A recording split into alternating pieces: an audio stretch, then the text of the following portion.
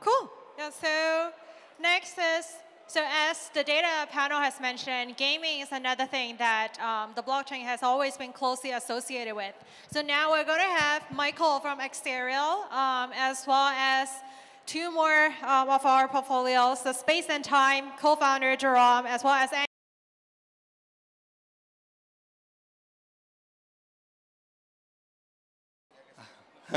Let me start. Hi, my name is Michael, and my company is Xterio. I have been in the industry for about 20 years and working on different kind of games in publishing and research and development as well. Besides me is Jerome, who is the founder of Space Nation. And he is also has been in the industry for a very long time. And then beside him is Mohamed, who is the head of Tokenomics in Animoca brands. And I also know that he's a mathematician. So yeah, we can ask him a lot of math questions. Yeah, but maybe I will let Jerome to tell us a little bit more about Space Nation, and then have Mohamed to tell us a bit more about some of the projects that he's working on. Hi everyone, it's Jerome Wu, co-founder and the CEO of Space Nation. Space Nation is a Web3 space opera and MMORPG. So we are trying to leverage Web3 technologies and the tools to empower a lot of aspects, specifically in MMORPG, including to empower the production relationship, to reinforce the social connection, and more importantly, to improve the production, the economic cycle. So we believe that by leveraging the Web3 techs and tools properly, we're able to create a much stronger and much stabler economy in the Web3 MMORPG than it could have been done in Web2. And that's why, that's what our team strongly believe, and that's why we all in this industry. Hello everyone, I'm Mohamed Ezeldin, the head of Tokenomics at Animoca Brands. It's great to be here. Animoca Brands, really at the heart of our philosophy is the open metaverse, is digital ownership, or ownership of our digital rights. And really it's the big focus on changing the end user into an active participant within an ecosystem, and how we can move away from zero-sum games into positive network effects, and how we can really grow the industry one step at a time and leveraging the power of our ecosystem. And for myself, Xterio is a platform for gamers and also for developers. We build different kind of SDK to have less friction for the gamers and easier for the developers to build their games. We are also an incubator for games. We have 4 games being incubated right now. One is a strategy game called Age of Dinos, and another one is a first-person shooters called Triple T, and then another one is an RPG game called Overworld, and then the last one is kind of an AI pet game is called Paleo. May I ask the first question to Mohamed? There has been a lot of good Web3 games before, but they seems to be very difficult to sustain because of the tokenomic design. After 2 years now, after Axie Infinity, it's almost 2 years now, right? And how do you think that tokenomics can be designed so that it can be more sustainable? I think it's a great question, and Axie really was the birth of this idea of play to earn, which has given birth to play to own and so on and so forth. But really when Axie came about, if we take that as the birthplace of Web3 gaming, it was a brand new idea. There were no previous blueprints, and there was lots and lots of learning from that. Fast forward to today, and I think especially in a bear market, what we've realized is that there are no Web3 gamers. The majority of Web3 gamers are speculators. So when we're designing these games and experiences, what we really should be building for is Web2 gamers. And that's where the pivot really happens. There's a lot of negativity around NFTs, fungible tokens, just through bad experiences from gamers and what they've heard or experienced in the last couple of years. So fundamentally, from a gaming aspect, the front end really has to focus on onboarding gamers in a conventional sense. Maybe at the beginning, not including NFTs, not including fungible tokens. And as you start to build up the community around the game, then you can introduce them to NFTs maybe as a first point, and really having a clear bifurcation between the front end, which is a game, which is fun to play, which is aimed at your traditional or Web 2 gamers. And as they start to embrace the game that they're playing, then they can discover NFTs. It really, when we think about incentives in the space, we have the idea of incentives the wrong way around. We think incentives is just money. And fundamentally, incentives is so much more than money. There's so much more value out there. The majority of gamers, when they come into a game ecosystem, it's for two main reasons, in my opinion. Number one, the game is fun to play. And number two, they have a lot of their friends or a lot of their community in that ecosystem playing that game already. No mention of money, no mention of incentives. And they're the motivations that inspire people to come in and play these games. And it's very similar when we want someone to go through the many different friction points that exist in Web3, to open up a wallet, to then maybe go KYC on an exchange, buy some Ethereum, bridge it to Polygon, buy a token or NFT. It's too complex. And if you're asking someone to do that, to enter a game ecosystem, we have a really big drop-off rate. And that's what we're seeing now, especially in the bear market. So fundamentally, as opposed to that being an incentive, it has to turn into a motivation. Where that motivation is, I come into a game, I play, I might unlock a high-value in-game item, which doubles up as an NFT. And now that I have this high-value item, I'm motivated to go through those friction points and enter the Web3 space, or transition from Web 2 into Web 3, to join the ecosystem and really have a better understanding of how to leverage the technology. So again, a big change from where we were 2 years ago to where we are today. And we have a number of our titles doing that. So we have one of our titles, mobile game, Crazy Defense Heroes, Web 2 mobile game, and then we have a meta game on the Web 3 side. And then via the game, you start to filter people through from the Web 2 side of things into Web 3. And it really gives us good metrics as well in terms of what does conversion look like, not just from a Web 2 standpoint, but taking them from Web 2 on their journey into Web 3.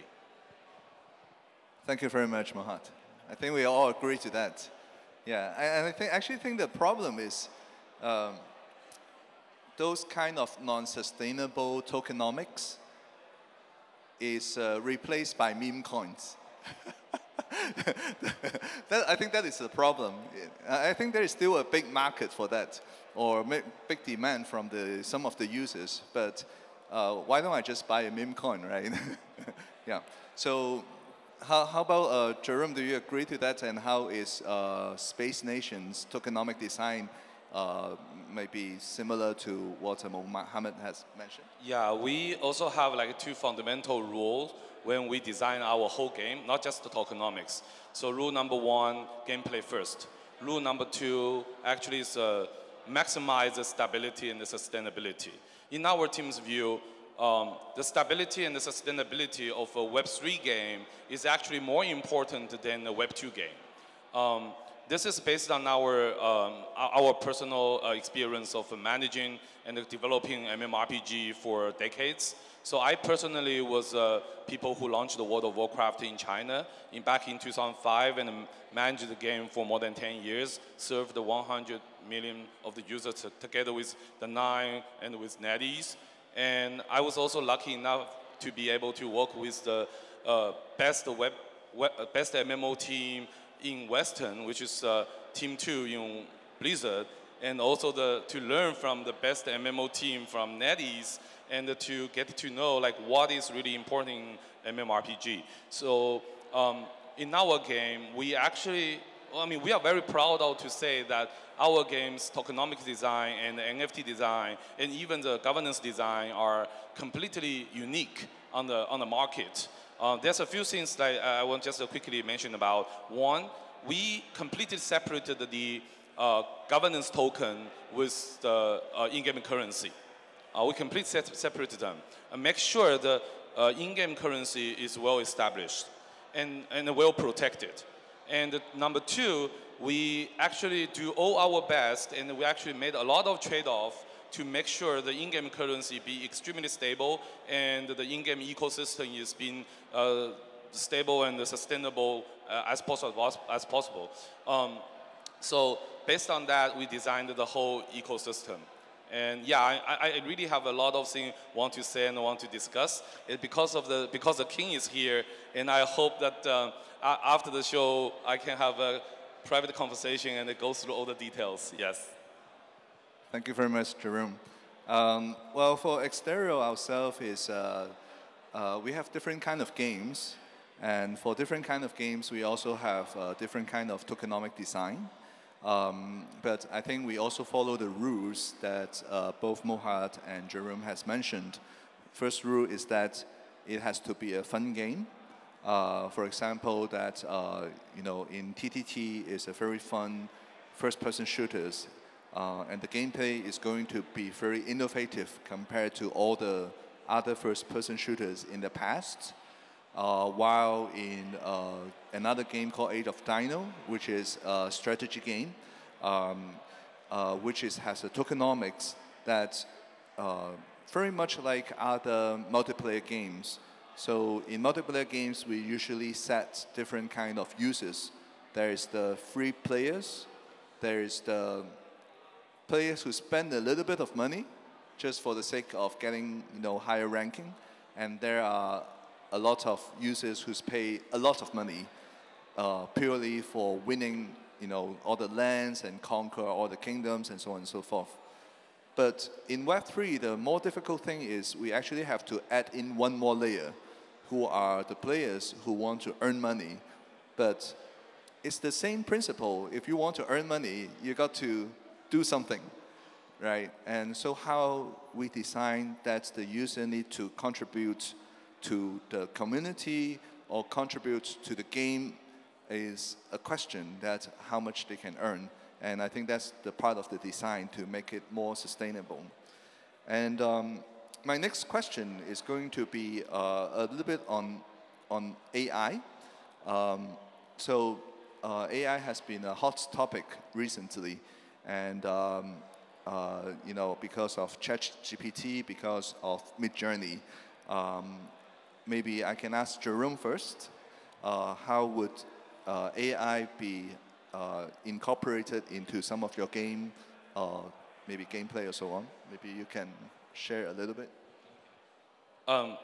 Our team has been leveraging AI to do some work for quite a long time, but we haven't disclosed any details.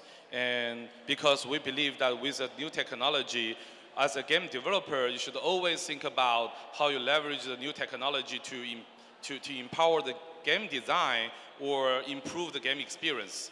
Other than that, it's not like really creating a significant value.